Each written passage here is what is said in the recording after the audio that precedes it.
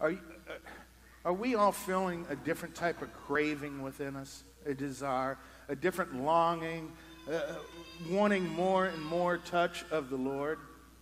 I was talking to my sister the other day. I said, I'm just captivated. I'm going to new places. I feel like a dog running around with drool hanging off the side of my mouth because I'm just so anxious. I'm just craving the Lord in such a new way these days.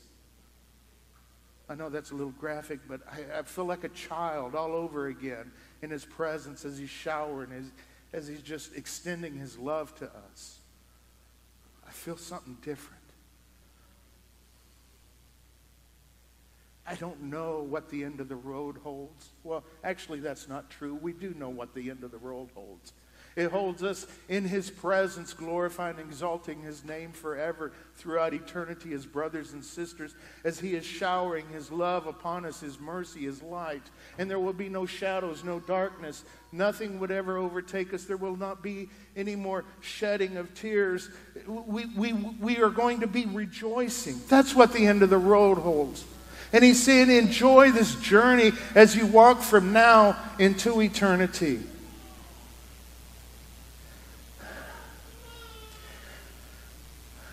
I do have real conversations with the Lord, and He gets real with me, believe it or not.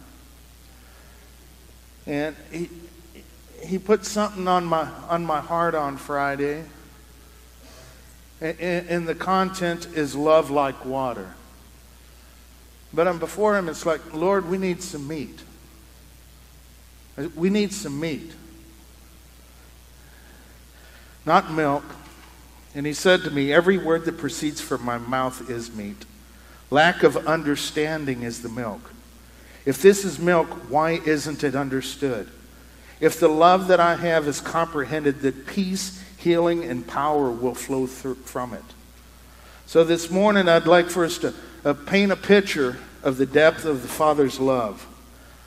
Let us glean a deeper understanding of the endless bounds of His unconditional love towards both the sinner and the saint, the just and the unjust.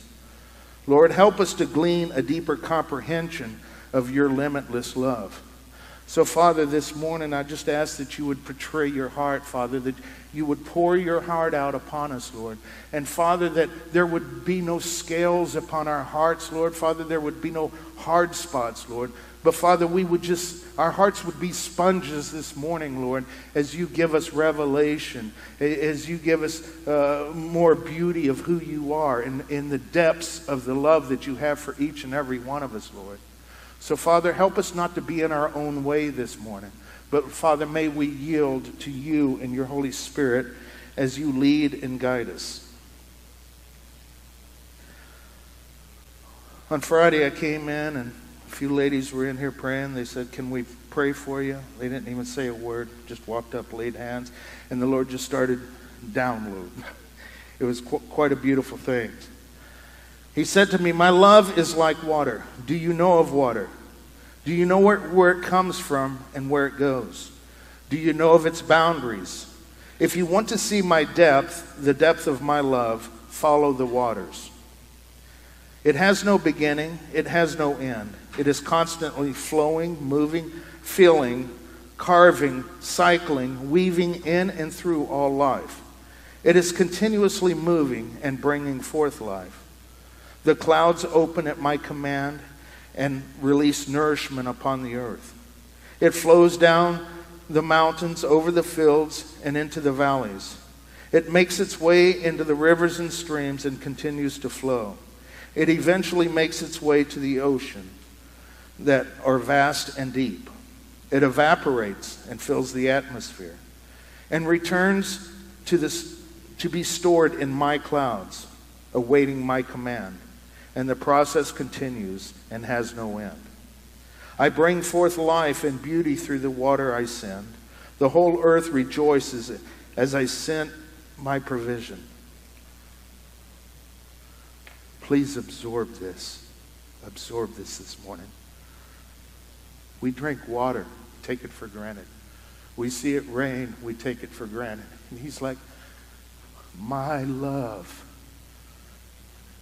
This beautiful thing called water sustains you. It takes care of you. It has no beginning and it has no end. Even more than that is my love that I have for you. And I just started weeping as he was showing this to me. It's like, Lord, I know of your love. But it goes on and on. It's layers upon layers of his love.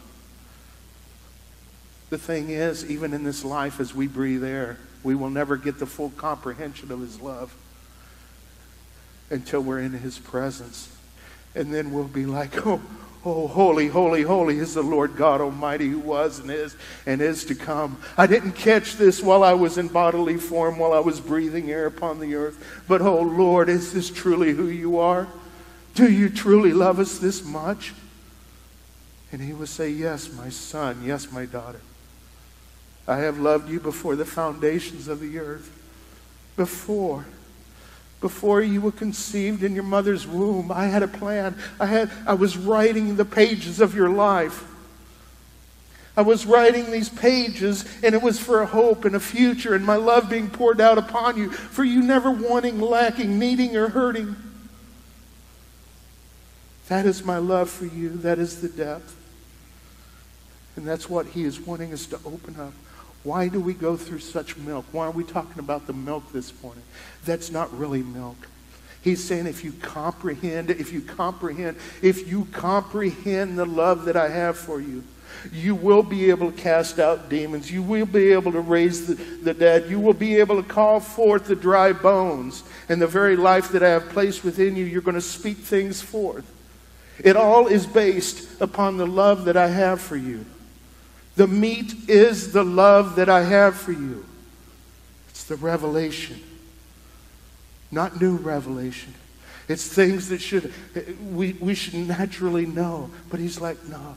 You've allowed so much to enter into your mind, you've forgotten who you are and how much I truly, truly care and love you. So this morning, no, it's not milk, it's not wool, it is water. It's meat from heaven. It's manna that he wants to give to us. He wants to take us from where we are today and place his power within us. But it is all based upon love. The love that he has for us is the fuel that propels and sends us forth. My provision of rain that I send produces food for all creatures, great and small. It sustains livestock in the barns and in the fields.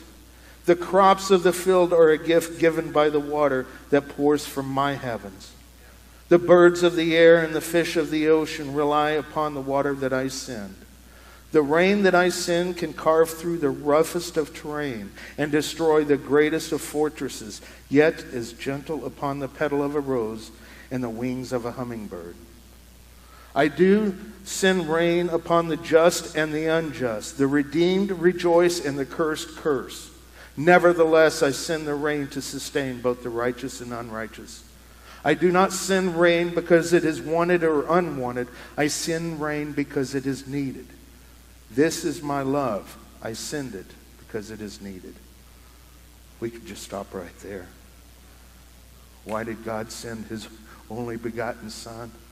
Because the world needed it. Every single morning we wake up, we need his love. The just and the unjust, the saint and the sinner, all need his love. Because without his love, that is actually everywhere and sustains all. Even the cursed wouldn't be able to curse. But his love never fails. It never fails. My love is like water. It has no beginning and no end. Is this true? Genesis 1:1. In the beginning, God created the heavens and the earth. The earth was without form and void, and darkness was upon the face of the deep. And the Spirit of God was hovering over the face of the waters. The Spirit of God was hovering over the face of the waters. He was stirring something. He was moving something. Doing something with the life-giving waters. He had a plan for the waters of the earth in the beginning. Right there it is. And in Revelation 22, all the way at the end. 22:1.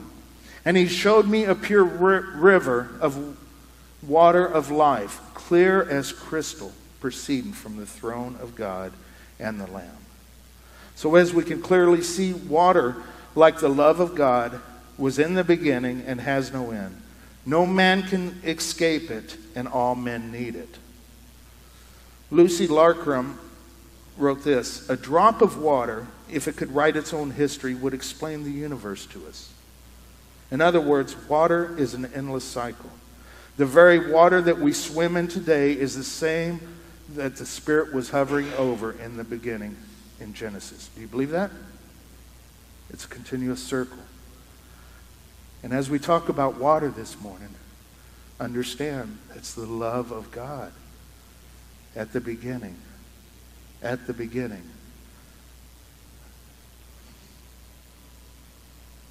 Water gives birth to life, nourishes it, sustains it, enriches it, and lets it bloom and blossom. We are born of water, right? Wrong? We are born of water. Think about this.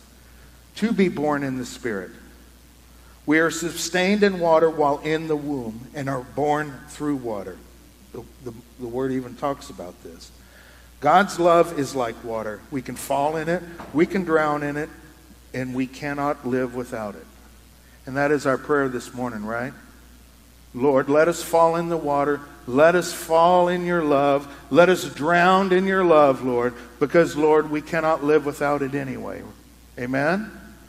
Lord, drown us. Drown us in your love. Drown us in your truth. Mark Nepo writes this: water in its clear softness fills whatever hole it finds. It is not skeptical or distrusting. It does not say this gully is too deep or this field is too open. Like water, the miracle of love is that it covers whatever it touches, making the touch thing grow while leaving no trace of its touch. I would have to blot out that last part, leaving no trace of its touch, because whenever the Lord touches something, it changes, right? But other than that, that's a pretty accurate statement. There is no cavern or hole that is too deep or wide that the love of God cannot fill. It covers us and can change everything that it touches. God's love has no bounds or restrictions. It shows no favoritism. I want you to absorb that. What holes, what caverns may have been in your heart or are in your heart, rest assured, can the love of God fill those caverns? I can testify for that personally with hurts and things that I've went through in my life. All of a sudden, I woke up one day and they were gone. They were filled with something. That may be you this morning. Or perhaps there are some holes, there are some caverns within our hearts or our minds where He is wanting to fill those caverns with His love this very morning. He is willing and He is able.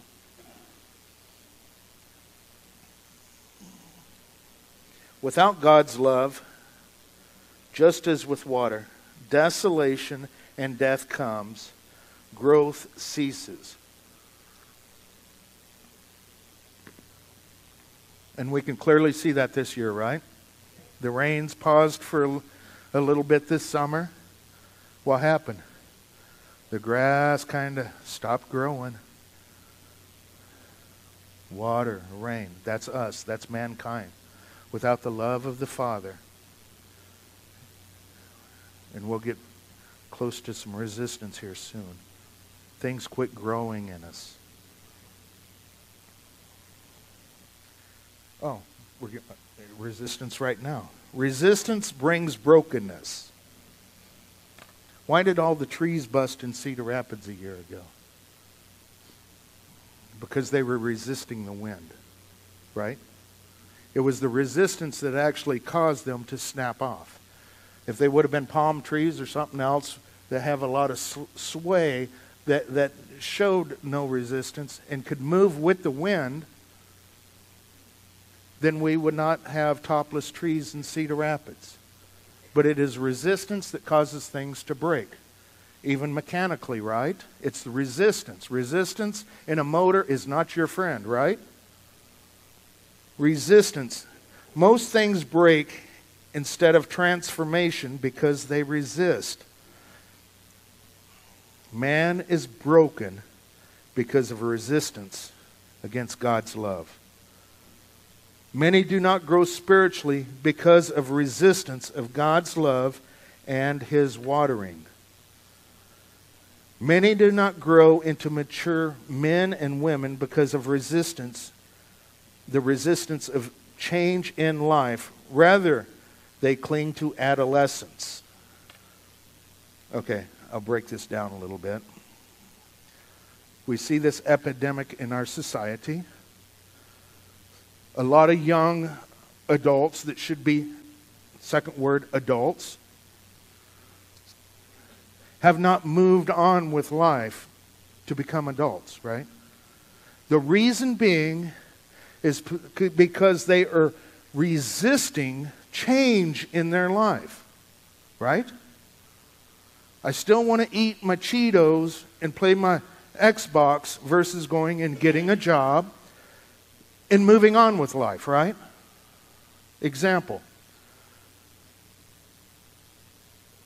We as Christians, if we are resisting the things that the Lord, if we're resisting these things that the Lord is trying to do in our life, whether it's correction, teaching, so on and so, if we're resisting those things, then what's going to happen? We will not grow. We will not mature. Make sense? And God is saying, quit resisting my spirit. Quit resisting my correction. Quit resisting my teaching. Quit resisting my love that you may grow and flourish. But whenever resistance comes, it causes brokenness. As believers in Christ, a brokenness or hindrance in our development into maturity is a resistance of God's correction, His watering, and His love. We resist and then wonder why we are still broken or have not grown into maturity or have a stale walk. So what do? We say, yes, Lord, open up my heart to receive. Man, the Lord is trying to speak to His people. Let's open up our hearts. No more resistance. Problem is, we've had so much resistance through the years, even the body. Lord, I will do what you want as long as. I'm going to resist you because I have an agenda first. And if there's still some gaps or what have you open in my life or in my heart, then I will give those gaps to you. But yesterday's gone. God wants us to embrace His love completely, just like water. If we receive His love and correction, we grow and flourish. When do we quit growing? When we quit receiving His word. When we quit receiving His counsel. Water becomes stagnated if it is not moving. If it becomes stagnant, it is not useful for drinking and has no nourishment or refreshment comes from, or refreshment will come from stagnated water. We don't like water that's been setting out for 4 days, do we? Why not? It's just not good. Period. Good for nothing. Right? So Lord, continuously flow through us. The Word says if we water, we ourselves will be watered. That's what the Word says. We must be a steady stream of living water. If we are not, we are dead water. Scripture that came to my mind was, we have lost our saltiness.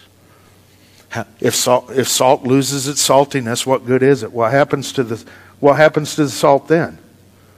Word says it gets thrown out. If the water is stale, what happens to the water? Throw it out. Maybe it'll do some good for the grass or something. And we're to be the salt of the earth. We're to have rivers of living water flowing out of us, correct? Well, how can we have rivers of living water flow out of us if we don't have rivers of living water flowing into us from the very throne of God? The continuous cycle. Work a long, hard day, sweaty, out mowing the yard or whatever. Is there anything better than a good old-fashioned cold glass of water? Not Mountain Dew, but water. It quenches. It fills. He is to fill us, and we are to fill others. He may be saying these days, hey, prophet, can these dry bones live? You have my breath in you. You have my living waters in you. Hey, prophet, are you still the salt? Is there saltiness in you or not? Prophesy over these dead, dry bones. Wake the dead with the rivers of living water that is within you. What did he tell Ezekiel? He said, you prophesy over these bones, right? Can they live? Prophesy. There's something in you, Ezekiel. There's something in you, prophet. Keep it flowing. These bones are dry. Your bones are alive. Your bones are wet. So pour in, that I might refresh you. So do we have that kind of refreshment upon our tongue as we speak to our loved ones or acquaintances or those out upon the street? Are we pouring that living water, receiving it and pouring it out? A lot of us have a hard time receiving love too, right? That's got to be snapped. That's got to be stopped. I'm just as guilty as anyone on that. It took me a long time to even receive a compliment. Don't walk up and I was just not accustomed to it whenever I first came to the Lord. Even now I'm still a little bit skirmish. What is that exactly? It's an unwillingness to receive love. If we can't receive love here, does it come here? It's time for some readjustment in our brain. Anyone else ever have a hard time just receiving love? It's easier for us to give it out. Yeah, I'll show you a little bit of love. But whenever it comes this way, do we actually receive it? And if there's a hindrance, is there a hindrance between us receiving the love of the Father? It's true stuff, and it really happens. Boys that have no relationship with their fathers. We see that all the time in the Christian community, right? I didn't have much of a relationship with my pa, so how is this relationship supposed to be healthy? We have to understand He is the good Father. And we love our natural father. But these are some things that need to be dealt with. He's saying, let me wash over you with my love. Or young ladies and your parents as well. We know the routine, right? And he's saying, let me wash over you with my love. Like the cornstalk. Just stand out in the field. Just the way you are. And allow me to send my rain upon you. And that's what he's trying to speak to his body today. Let me wash over you. Open up your hearts to receive it because it goes so deep. All of us still hold on to a little bit of this and a little bit of that, right? And he's saying, no. Some of us may have been walking with the Lord for many years, but there's still that one thing over here. And he said, let me wash over that. Spotless, without wrinkle. Let me bring healing. If we are self-centered, we are dead, unmoving water that cannot give life. We have cut ourselves out of the cycle of refreshing. Of course, we are human and are easily hurt if we are not loved back or if we are loved poorly. But we waste so much of life's energy by deliberating who and when they shall be worthy of our love, when in the deepest elemental sense, these choices are not our choices to make, any more than the rain can choose what it shall fall upon.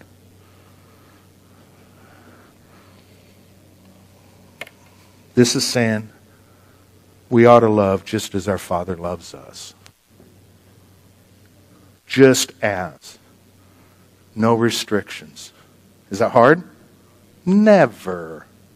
No, it's hard sometimes. But he's saying, if I can fill you with the fullness of my love, transform and heal you in every single way, can you not pour that same love out? Because if you pour that same love out, even on that person that hurt you, if you pour that out, I may heal their heart. And then in fact, will turn around and pour out the very same love. We have to keep this continuous flow of God's love moving, just like the waters. Make sense? But then what would happen if that person that hurt us turned around and started loving us back? Then we have a whole nother dilemma. Do I allow them to love me? And that's where we need to go to the Lord sometimes, right?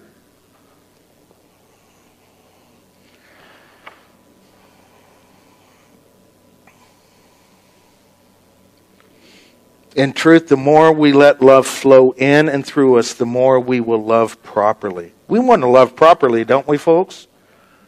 We don't want to love poorly. That's just not really our design. I don't want to love my wife poorly. I don't want to love my son poorly. I don't want to love you poorly. I want to love you all excellently, right? Just as he loves me or us. We want to love with excellence, correct?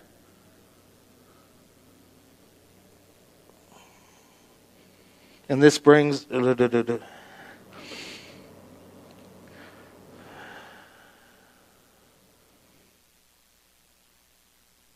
And whenever we do this, it brings healing to both of us. We, in essence, are allowing the rivers of living water to flow through us. We have a choice to make. Do I let the love of the Lord overtake me that I may pour out that love upon those around me? Somewhere along the way, we have adopted a mentality, a thought process, that if I resist love or withhold it, I can't be hurt any longer.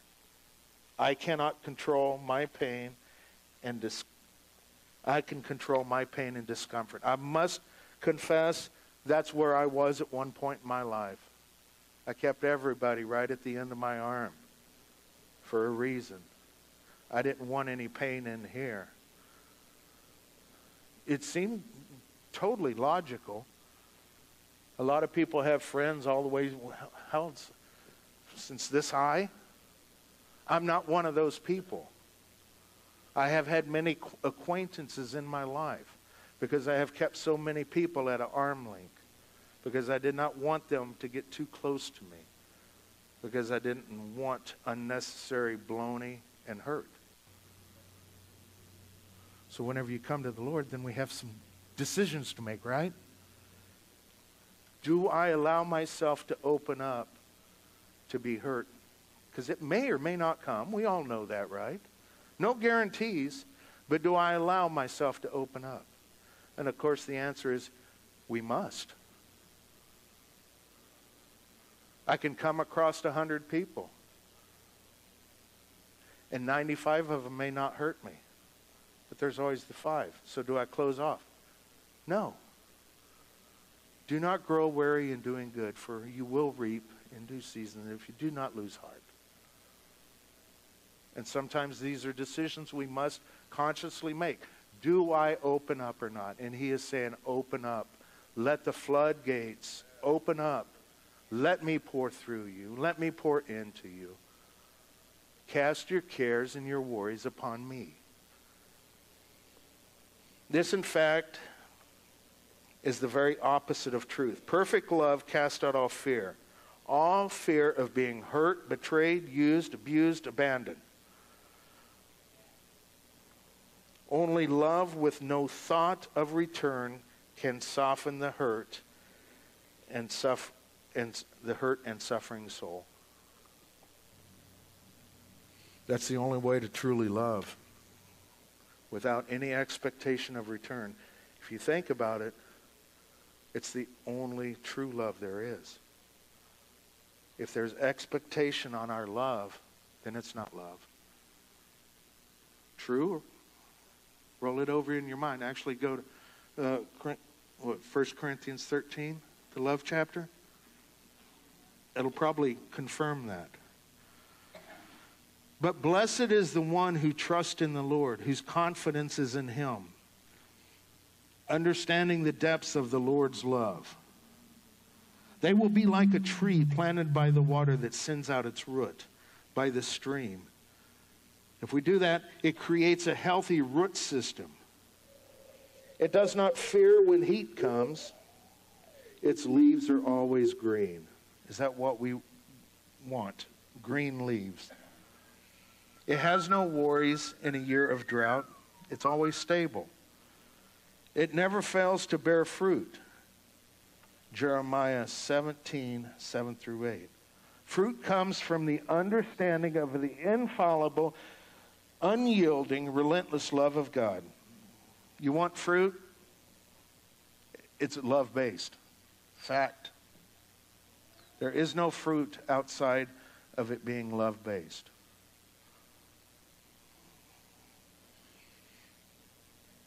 We are to love like the waters also, a continuous flowing, repetitive motion of loving without reservation, without discretion.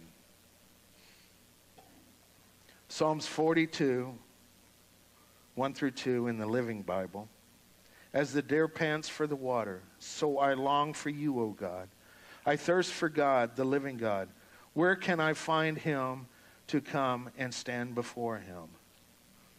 And that's what I was speaking earlier. We are to be nothing more than corn stalks standing out underneath His showering love. Just standing before Him. But we need to be panting. Are you feeling this panting? Are you feeling this more of a desire within your heart, within your members? I must come before you, Lord. I want to feel more of you. I want more of your washing over my being. Are we feeling that urgency within our hearts these days? Where else will we go? What else would we do? Isn't it all waste outside of His love and His grace? We don't want to be there. And He's saying, let me wash. Let me love. We have a hard time allowing Him to love us sometimes. The Lord wants us to stand before Him as the crops of the field, that He may shower over us with His healing, refreshing rains. He wants to nourish and satisfy the depths of our being, those inner yearnings of our hearts. He wants us yearning and desiring His thirst-quenching living waters, stopping at nothing to be filled to overflowing. He wants us walking confidently, securely in the understanding of His vast and never-ending love. He wants us to have total, complete confidence in our identity in Him. He has showered us with His love since birth, and His showers of love will last an eternity. He wants us not to resist His love, but rather embrace, crave, and desire it above all things and all desires. The Church of Christ is in a new era. Yesterday is gone, and it will never return. New levels of revelation must set into the hearts of the children of God. These new revelations should not be new to the church. So whenever I say new revelation, I don't mean it's something new under the sun. That's not what I mean. I mean, we have to open up our hearts and our minds and say, Lord, now shine it. I know what your word says now. Penetrate my heart in such a way. Bring the revelation that's always been, but we've missed, or I have missed, or the church has missed. That's what I mean by new revelation. Because the word does say there's nothing new under the sun.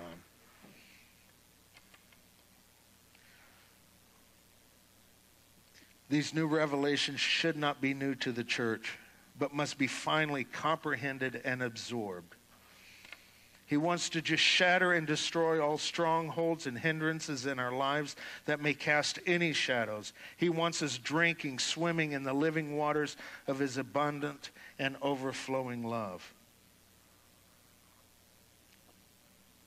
Psalm 72:6, it says, he shall come down like rain upon the grass before mowing, like showers that water the earth.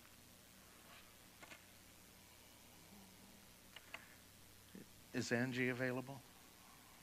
Or Joey?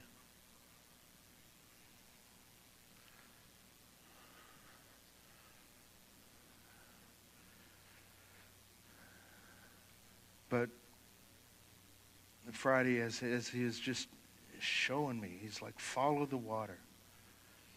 If you can trace the water, it's only a small glimpse. It's only a small glimpse of the love that I have for you, that I pour out.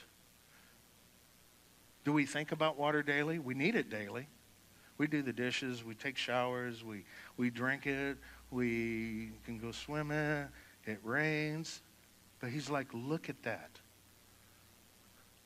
That is no comparison. The need that man has, the brokenness that man has is because they're rejecting, they do not know the absolute depth of love that I have for them. And he's wanting us to just absorb and be a piece of conduit for him to flow through. Do we want to see all the people set free and delivered? It will not happen outside of love. Many years ago, true story, there was a young man, he's bound up. This actually was a flat-out epic failure. But this young man was bound up. Of course, had a couple of little shotgun, how do I say this right? A couple of Christian pistols running around. And they were just being just as evil as any demon or spirit could be. What got accomplished? Nothing. And the Lord told me, just love on this man and watch the shackles fall from him. Don't have to get loud. Don't have to get all crazy up on him. Show my heart and watch what happens. And that's all the Lord wants to do. He wants us to grasp his heart, and he wants us to extend that same heart. Because everything that we do in the kingdom has to flow from an unconditional love. Everything. Without any expectations. We have hope, but no expectations. That makes sense? Lord, as he gave his life, no expectation, but he had hope that John Hankins would bow his knee and serve him. But even if I would not, he would not have changed his mind. There was zero expectations. You can apply your name there too. So whenever we're loving those that are even unlovable, no expectations. Because if there's expectations, that means our love has limits. His love has no limits. And it's the limitless love that all the way back at the beginning is the breaker anointing.